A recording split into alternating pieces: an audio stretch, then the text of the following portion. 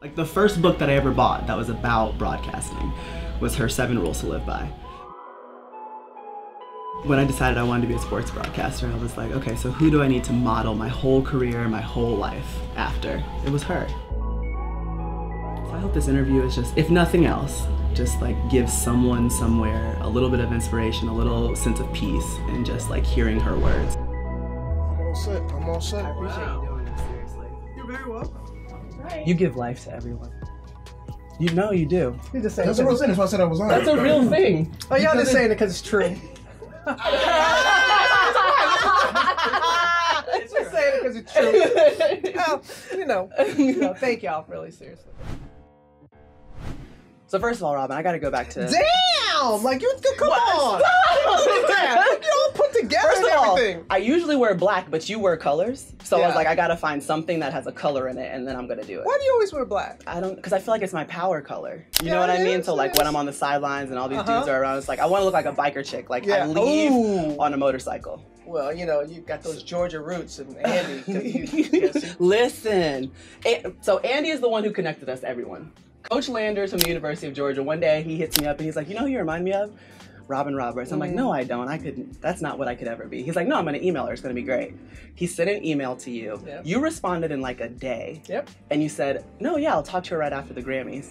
And I remember seeing, like, being CC'd on the email. Oh, yeah. Right. I'm like, okay. Right after Grammy. She's like, right after I do the red carpet. Yeah. But that was a lot for me. You know Yeah. what I mean? Like, hearing you respond instantly made me feel really special. And I just thought, if I could do that for anyone ever, like, I want to be able to do that. So, And you have, because, you know, I asked you. I had a young intern here. yeah. I reached out to you Yeah. because she admires you, Yeah. and you responded right away.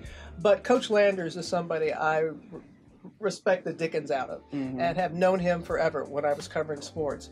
And for him to reach out, and the way he talked about you, I said, I want to meet this young woman. So it's hard to impress Coach Landers. He doesn't throw around those compliments easily. Sure. Right. So that says a lot about you. I hear you, but it's not about me. It's No. about you. I kind of want to go back because I actually went back through the book 8 Rules to Live By, which was one of the first books that I had to read, like back in 2008 when it was released. And you mentioned the fact that you went to ESPN and turned it down the first time. Yeah. Right. Tell me why.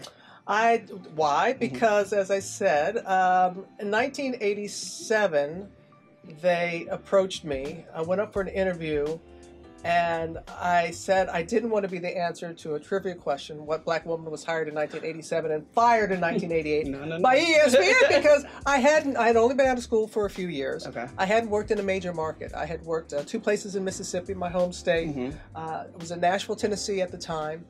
And I knew that the margin of error for somebody like myself is less than a counterpart. Sure. And it's not something I grumble about and It's just the angry about. truth. It's the truth. Yeah. And so I knew I knew I wanted staying power. So I said thank you, but no thank you. Went to Atlanta, GA. Hey, peace up. Wait, Hey! peace up. A-Town down. You got to do it. Just, can you? I mean, Bristol, Atlanta. Atlanta. Bristol, Atlanta. We're going to the A. You know, yeah, and I was in my 20s. Hey, so I was V103. We can. V103. Mike Roberts in the morning, yeah. So I went to Atlanta, worked radio and television. Right. Thankfully, ESPN came calling again. I did not hesitate, and I was there for 15 years. I know. Off and on at Good Morning Mayor at ESPN, and I'm so grateful that it's so, you know, when you're young, Yeah. you just want it now, Right. Because we live in this reality world. We do. Everything's instant. You want to be a TV star. You want to be, a recording. And you see everyone, it seems like everyone else is right now. right there, right now. Yeah. But I want lasting power, so I did that. And also, when I see you, when I see Sage Steele, when I see, and I can go on and on and on, of the black women that are there at ESPN, I felt a sense of responsibility that had I not done well, that it would have been less likely that they would have hired somebody to look like me. And y'all are flat out talented. You didn't need anybody. I mean, but it's a real thing. Well, one, it's not even that. It's me being able to watch you and be like, oh, I can be on SportsCenter. So it's more than just someone saying, yes, Maria, I'll give you a job. But it's me even having an idea or a thought that that's where I could be. You know, that's what you were. Seriously. I appreciate that very much. Yeah. But it does my heart so to see all the women that are there at ESPN, because it wasn't that way when I started back in the day. Ooh, can we go back in the day? Then? Okay, let's back do it. in the day when you were young and a kid and you're Had still a young. mullet, She's had a still mullet. young. on the bad. What are some of the first? Okay. I'm sure there were some failures in the beginning. Some.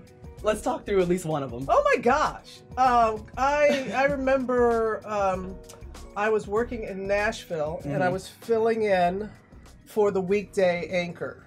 And that was a big deal. The sports anchor. Yeah. That was a big deal because that's top 30 market. I'd only been in the market for a short amount of time. And it was in a large building. And the studio was in one end of the building and the sports office was in the other. Right. So the announcer goes in, Robert Roberts filling in for Rudy Kalis with the sports right after this. So I get up on the set like I'm all that.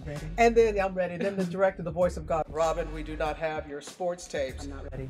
I had to run back across the, get the tapes, bring them to the tape room. Right. Get back to the set. I'm like huffing and puffing, and they're like 5, 4, 3. I'm like, oh, I got back in time. This is great. And they go, now Robin with the sport.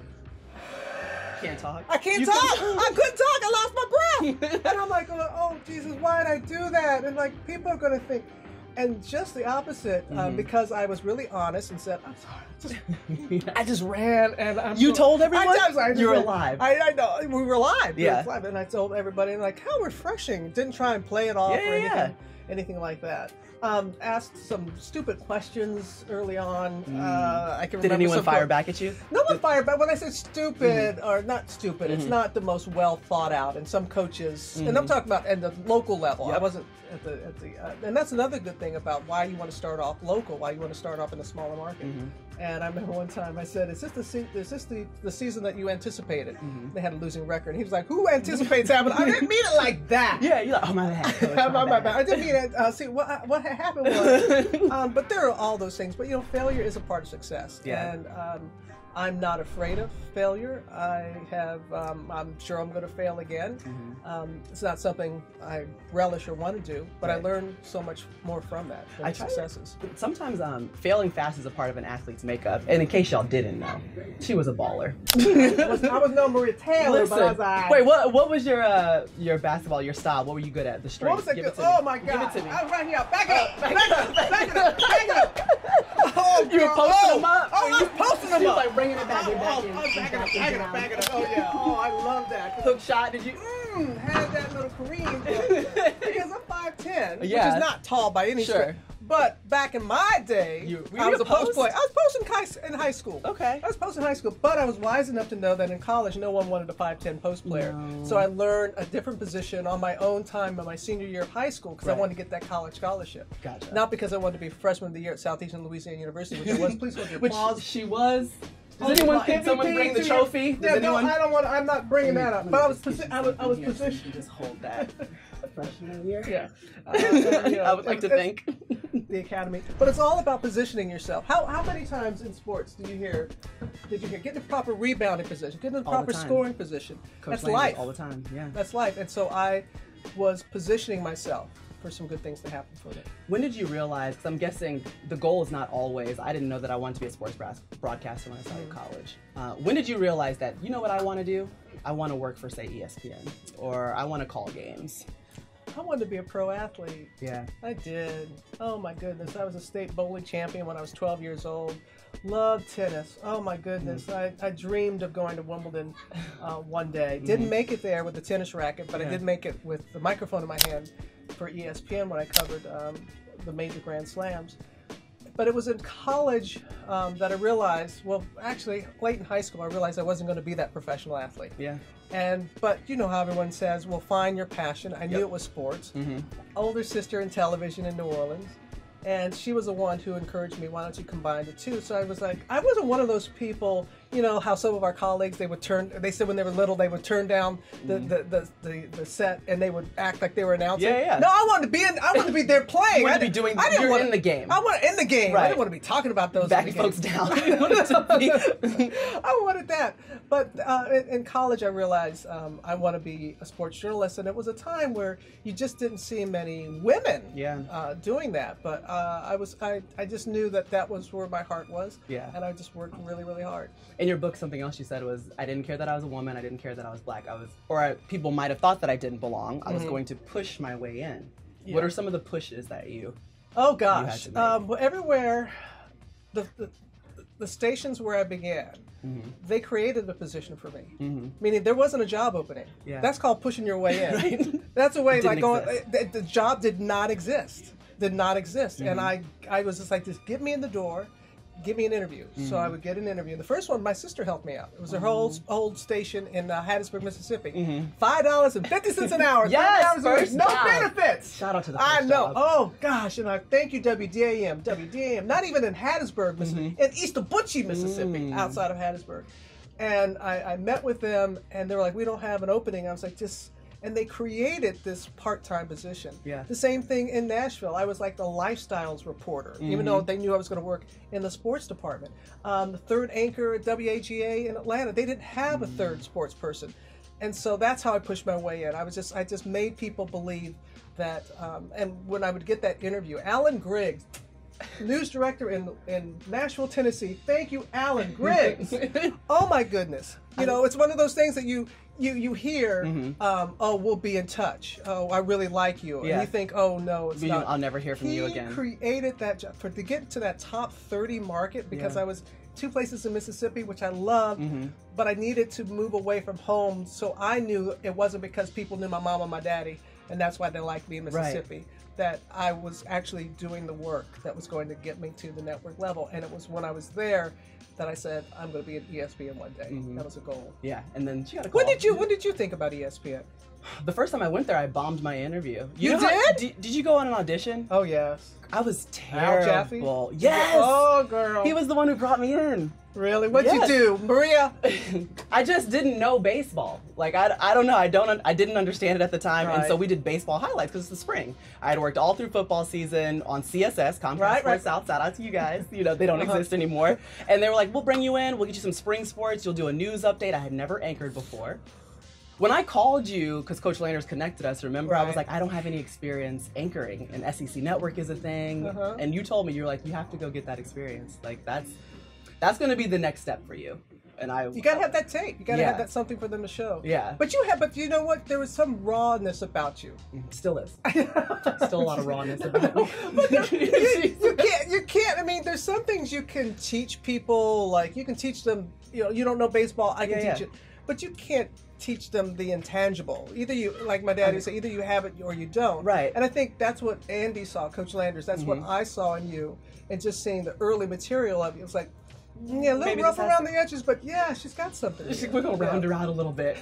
So no, just say the first time that I did it, I got all the names wrong, all the sports wrong, and they're like, maybe next time you come, you know what I mean? It'll be okay.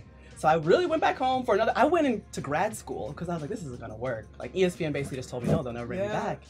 And then 4 years later. Look at that. It's kind of almost the same thing, except you said no to them, they said no to me. That is the difference between our stories. Hey, but you know what? But the end result is the same. True. We both worked really hard. We both knew that we had some work to do. Right. What would you say to a kid who's sitting at home? I mean, everyone wants to know their path before they get there. How boring is that? Why do you want to know your path? But kids do. They want to hear our stories to see if they can, you know what I mean, faction the same thing together. Success leaves clues. Yes. I do believe in that, and I was a big one on somebody that I admired or someone. I would reach out to them. I would ask for them to critique my tape, ask for suggestions in that. But everybody, if you talk to everybody at ESPN, I sit next to Michael Strahan, NFL Hall of Famer. I work next to George Stephanopoulos, who worked for a time in the White House.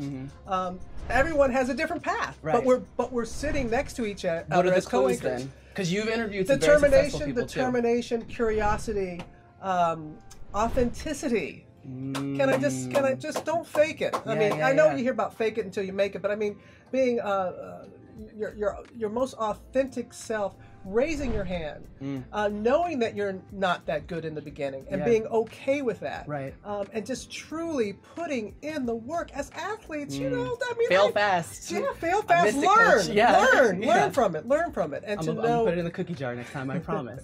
But big picture. I'm big dreams, dreams, but focus small. So set that big goal that you have for yourself. But what are those day-to-day things? What are those little things that are going to ultimately get you to the goal? Don't want it all at the same time. Don't all at once. Right. There's no lasting power there. The role that faith plays in your life.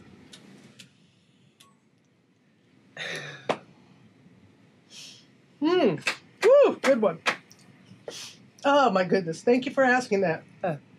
Talk about. I'd be nowhere without it. I've had health challenges. I blow a kiss to my mom and my dad every morning, who are up there on their heavenly balcony, cheering me on and cheering on their 3 other children and grandchildren and great-grands and that. And I'm just so grateful that my parents instilled in me a belief to have faith and to know when things would go wrong and that I would be challenged, and to know that when fear knocks, to let faith answer the door. And I am just so grateful. I was one of those kids, like, you know, on Sundays, I don't want to go to church. Yeah.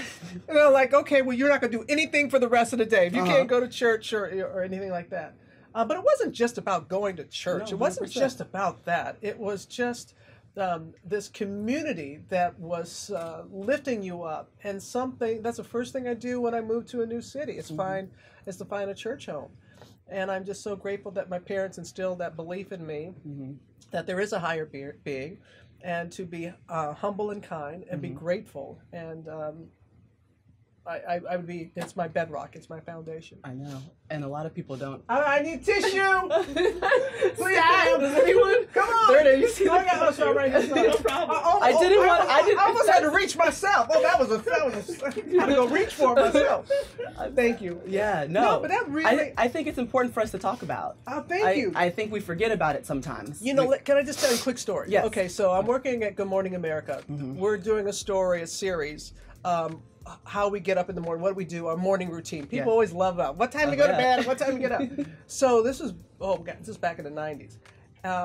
I wasn't a regular on the show. And I said, well, you know, I say a prayer in the morning. And so the producer, they did it, but I'm thinking, it's never going to make the light of day. This is on tape.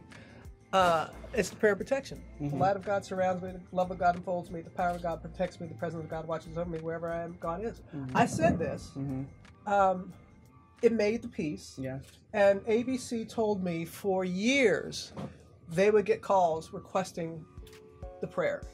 That I was afraid to show my faith because that's not something you do. And just the opposite happened. People was refreshing for people to see someone speak authentically about their faith, and I'm so grateful for that. That's what makes you so endearing, though. It's almost like every moment that you have, whether it was, okay, I was racing out, and then I came back and I just told a story. Like, I was just honest. Like, I pray in the morning, and then it's something that everyone attaches themselves to, because a lot of people are doing the same thing. That's right. Right, but you talk about it. No one else talks about it. But it took. But you know, I gotta say, you know, I'm a little bit older now. A little older. You're young. Still. And I had to grow into it. Okay. So I know if you're a young person that is watching, that you'll into yourself. Yeah, almost. you will. I'm gonna call you every time. Like, Robin, I really want to take my wig off. I want to be myself. You got Can I do it? I look good. I know. Let's talk about black hair. Girl, you and hair on TV. Let's talk about it. I am not my hair. Yeah. When did you stop becoming your hair? Oh my gosh. When I lost it all. Boom. No, for real. Yeah. I mean, if you go back, I know if you go back and you see all the different hairstyles, the mullet, the Afro puffs. All this, that, and the other. It's the Afro mullet. The Afro mullet was cute. Yeah. But I really, when I went bald, I was like, what am I? But for black women, it is a daily conversation. Daily. Like when I decided to stop getting a perm, it was like, okay, this is a life decision that I'm gonna have to make. And Mom, are you okay with it? Like you're asking your auntie what she did when she went natural. It's a thing. And then being on TV with it and everyone having a comment about it. Becomes the next level of it. I know. I felt so bad. Remember Simone Biles and everybody was giving her? I'm like, are you serious? Are you gonna sweat this young woman? She has 16 gold medals. So how many do you have? 0. But you got straight hair. But it is a thing. But I don't put straightener in my hair. It just is how it is. It's just beautiful. That's that green grease, y'all. I already saw it. It's sitting over there. I know what she puts in her hair. Call me if you want the update on it. Now, Maria, if you're gonna be telling all my secrets, we're gonna have to. You have to give me out. No. Okay, before I let you go, I brought you a gift. Oh, because you don't come to somebody's house without giving them a gift. You are so good. You know what is this? What is this? They're slippers! See, I just felt like... Oh, yes. Just a lot of fun socks. Oh I just my feel gosh, that's great. You know. Where's the other one? Let me come on. I know you like, know. can we have matching slippers on? Well, you know these are Oprah's favorite things. These slippers. So Listen. Maria Taylor, I'm gonna take off Oprah's.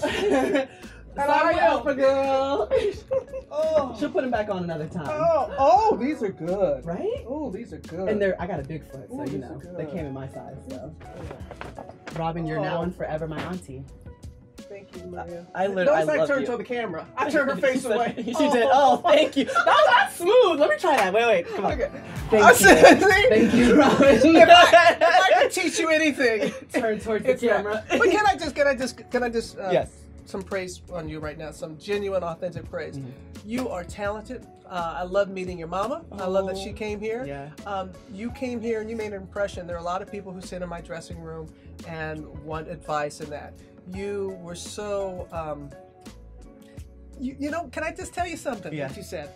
Because remember, you said you turned it back on me. Yeah. And you said, well, what do you want to do? And I said, oh, I'm thinking about, you know, talk shows and things like that. And I said to you that I'm thinking of an ensemble cast because that's how it works. It can't be just one person. And you know what she said to you? She said to me, she goes, you're Robin Roberts. Right. And I was like, you don't even people want to hear from you. But the way you said that, and it wasn't like sucking up or anything like that. It was and it was like, sometimes I think we forget. We're so busy trying to climb the next mountain that we forget all the where you came from. We already climbed all these mountains. Yes. Why do we think this one in front of us is so much bigger than the one behind that we just did? So I want to thank you for instilling in me, and you might see me on the next Robin Roberts show. I'm gonna be your editor, your producer. I'm gonna be there. I'm gonna be handing out flyers. No, seriously. Everyone needs to hear from Robin. Thank you so much. You didn't have to do this. She's been through a whole show. I know she has 9,000 other things to do, but she stopped it.